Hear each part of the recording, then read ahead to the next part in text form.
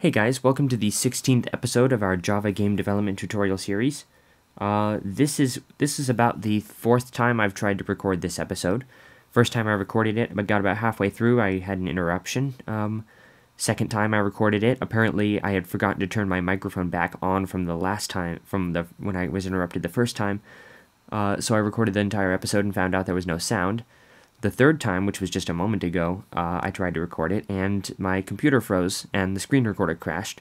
So, I hope I've gotten rid of all the code that I messed with while I was recording the episode. Let's try this again.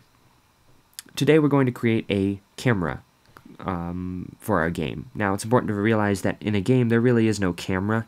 All it really is you simply shift all the graphics on your screen by a certain amount to make it look like there's a camera. When you think about it, if a camera is moving to the right in your game, everything else will look like it's moving to the left of the screen. So if you just move everything opposite the direction that the camera supposedly is moving, you will effectively have a camera, or what looks like you have a camera. It's all just an illusion. But that's the way it works in games. Games are about illusions and all that. So first thing we're going to do is we need to make these two variables public. This game width and game height, not the capitalized and underscored game width and game height, but the other game width and game height.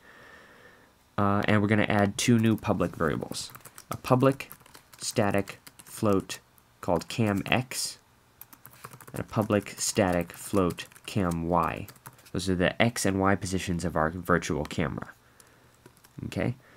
Also, in the player class, your render method is going to have stuff in it. Mine doesn't because I erased it like I'm about to do. Just go ahead and erase it. I erased it earlier when I was recording, but then my screen recorder crashed. I couldn't restore that because I forgot what was in it. Suffice it to say, you can get rid of it because we're just going to use the superclass's render method. So we're going to add an image. I've created a player.png image here. It's just the letter P inside a blue square. It's about 24 pixels wide and 32 pixels tall. That's just a placeholder because I'm not a graphic artist in any way. This is just to let you see where the player is. So in our player constructor, we're going to have to add that graphic real quick. So we just say image equals renderer.loadImage /resources /images /player.png, and this will be different for you depending on where your package is and what you named your file and all that. And got to surround this with try catch because it could throw an error.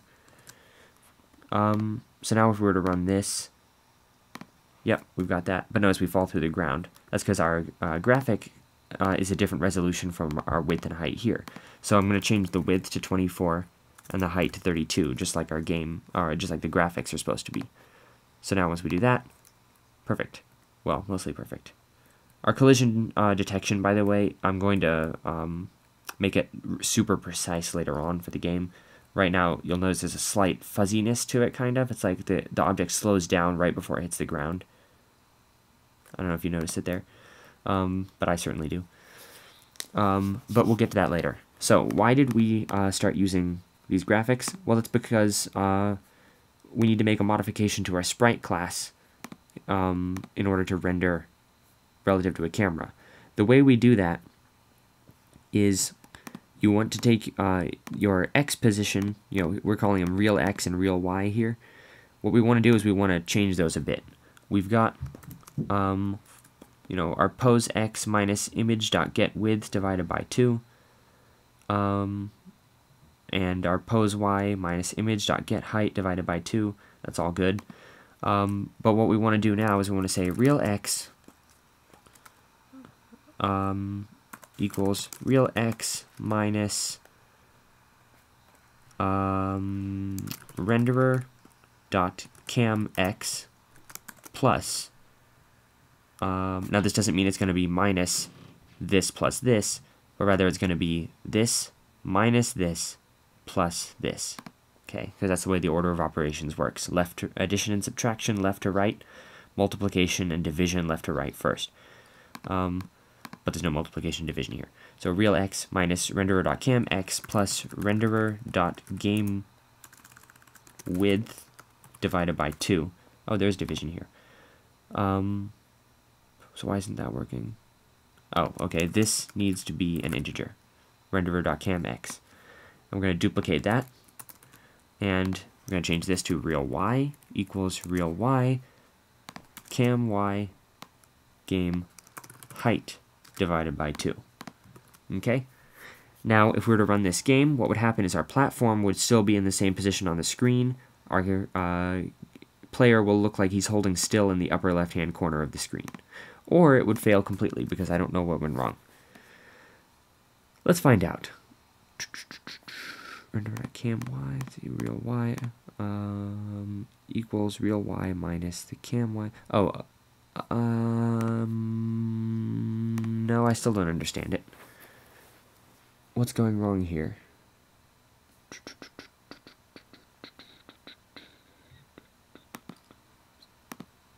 Well, first, we're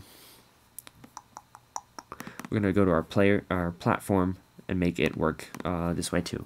What we have to do to make it work with the camera is we from our pose x minus width divided by 2 in our render method, we want to subtract an integer that is renderer.cam x. Oh, okay. Where's our sprite class? Plus, no, I don't understand it. That should be working.